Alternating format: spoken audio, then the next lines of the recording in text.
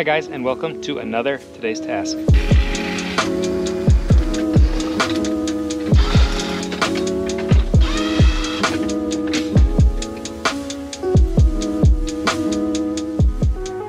For today's task, I am fixing a huge problem that has occurred since I bought tracks for my four-wheeler. When I bought this four-wheeler, I knew it would be capable of plowing some pretty heavy snow, and it did great. The only problem is if the snow gets too heavy, stuff on there. Good criminy. If the snow gets too heavy, my tires will just spin and I don't go anywhere anymore. But now that the tracks are on for the season, this thing becomes a bulldozer. It doesn't stop in the snow at all. It's incredible the difference it makes. So if you're on the fence about getting tracks, do it, you won't regret it. Here's the caveat. Is now my plow is too small. I have a small plow? That sounds weird to say. My plow's not too small, guys. It's really not. The problem is I don't have any room now. So the plow can go forward without any problems. But if I pivot it, like so, I'm not even in full pivot position. I'm touching this track, and that's a huge problem, and vice versa. So realistically, what I need to do is lengthen my plow. It's gonna sound weird no matter how you say it, but that's just what we gotta do. So let's get started on that task now. It feels so good to work in this garage now that I've replaced this garage light. It's still small, tight space, a lot of stuff fitting into here, but at least it's dry, it's relatively warm, and if I put my heater on in here, it gets really hot, but it's well lit now. And if you haven't seen that video on how I put that light in, I will link that in the description, so check it out. First things first, we gotta disconnect. The first thing is always first. I don't know why YouTubers and myself always say, first things first. I'm gonna do first things last. We need to disconnect our plow, but I don't wanna just drag it all the way out. I wanna get my measuring tape out and see how much distance I'm going to actually need.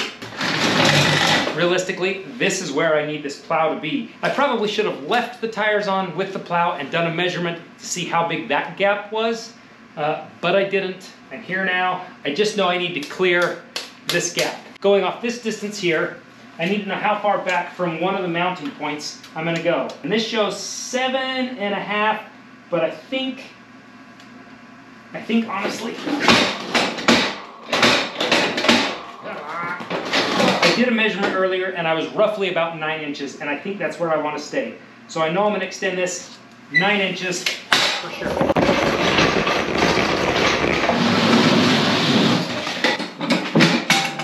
There we go, it's its own stand.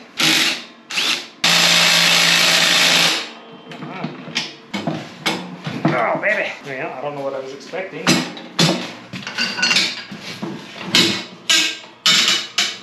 Bigger wrench. Go. Yeah, buddy. We're in business now.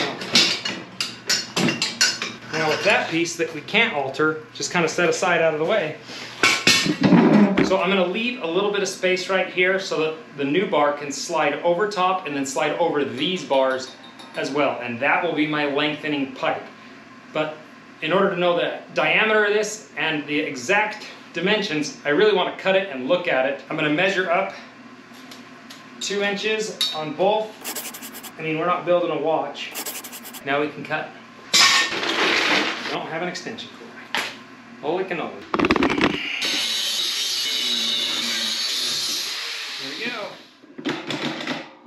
This better work now or else we're going to be in big trouble. Now we can take a measurement on this. That is 1 3/4 inches, and that's what we want the inner diameter of our new pipe to be. I went and picked up some pipe at a local fabrication shop, and the cool part is they'll sell by the foot, which some places don't. Some places will make you buy it in a 20-foot stick, which I don't need 20 feet of that pipe. That'd be $100. That'd be ridiculous at that point. So they sell it for pretty cheap, but not only that, they cut it for me so they're both identical lengths. Oh, baby. You might be thinking, hey, this is bigger than 9 inches, but I accounted for roughly 2 inches here and 2 inches here that I'm going to be bolting through. So they really had to be a little bit longer than just 9 inches, but that'll give me overall 9 inches, I think.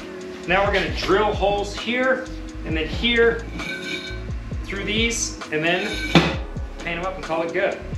I know I'm 2 inches into that, so roughly my pipe end's up here. I'm gonna go 1 inch in and call it good. That'll be where I drill my hole. And I'm gonna drill them on the side because if I lift this up and there's a bolt here, I don't want it to hit underneath the four-wheeler frame at all and impede my height, so we're gonna go to the side. And I definitely recommend using a really small bit to begin with to get your pilot hole done, and then work your way up. And I will link this drill in the description.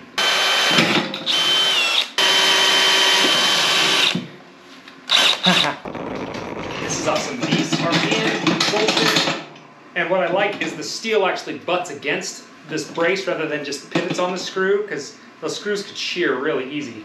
But with it butting against the steel, I think it'll be really good. And it's a nice tight fit. So now we'll put these on. And because now if I just drill these like this, I could run into squaring issues, I'm definitely gonna bolt our piece back in that I really didn't want to, but at least made it easier to cut these now. Oops. Well, that's original length now. Oops, not too bad. Okay.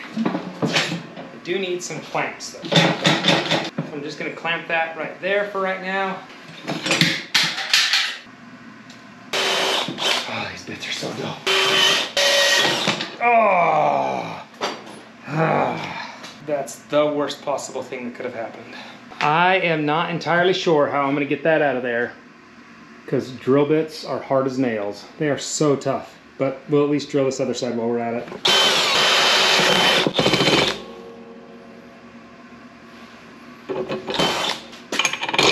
Well, that's one side done.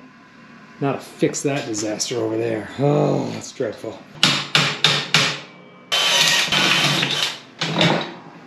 Is it just me, or does this plow look like it's 9 inches longer? That's incredible.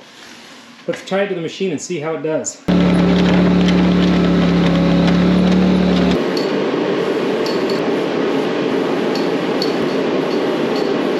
Thanks, Cheerios. Not just for a nutritional breakfast. So it's bolted up all the way tight. It is painted and ready for plowing. And now this tank of a beast of a four-wheeler becomes an unstoppable plow for the new property, because it is going to be a Bearcat to plow that entire driveway in the years to come. And this machine has got years of life left. So for a cheap amount of money, I was able to adjust that plow. Buying the real bars for it and the extension parts for it, it was gonna cost me $200–300. So it was a task that I was able to just kind of put a little ingenuity into, not crazy kind of tools, and it worked. So if you've got something like that at your house, do it yourself, try it. You can only screw it up, I guess. I don't know what I'm saying. Anyway, if you like today's video, give it a thumbs up. If you're new to the channel, subscribe, and we'll see you guys next time. Bye-bye. Now, and I've already, so bright outside. So let's get started on that. Oh man, that is so bright. And measured the distance between the tires when the sorry. So going off this measurement here, I need to know how, oh man. Somebody take her potty and then somebody get the garbage can. Pause the TV until you're done. Boston, you go grab the garbage can. It's empty, so it'll be light. Okay, Lincoln, don't do that. Put your coat and gloves on. Okay. So if you fall, you'll land on, you're covered, okay? Oh, but shut the gate all the way.